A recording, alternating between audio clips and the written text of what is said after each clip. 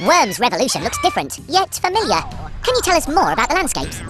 Yeah, sure. I mean, essentially we wanted to keep the gameplay in 2D like the previous game, but we wanted to push the technology so that it was actually all in 3D for the visuals.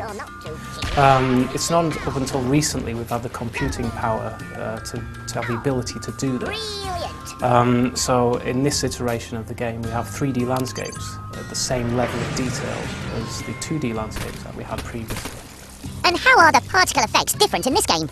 In Worms Revolution we've managed to put together a special smoke rendering system which has allowed us to do a huge amount of smoke in the game.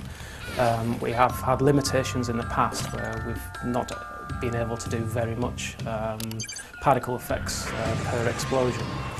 In this game we've managed to put together a system where we can have a huge amount of particles and cover the screen with smoke if we need to, so we're not limited anymore.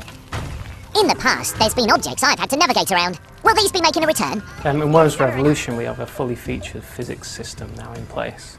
In previous games we've had static objects on top of the landscape and they're actually part of the landscape. In Worms Revolution these now move around in physics. Physics objects can be destroyed and they have extra properties when some of them are destroyed. For example, you could have a lighter which explodes, you have test tubes which expel poison, and also water bottles can blow up and produce water. What's this new water we're seeing? In Worms Revolution we have a brand new water system that is custom made. It's very realistic. We include properties such as viscosity, compression and also turbulence. The water in Worms Revolution can push objects around. So for chain reactions in this game, the water is a very big part of that.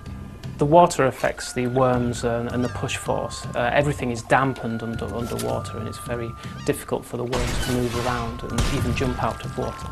Worms don't die instantly when they hit dynamic water, but it's very much like poison.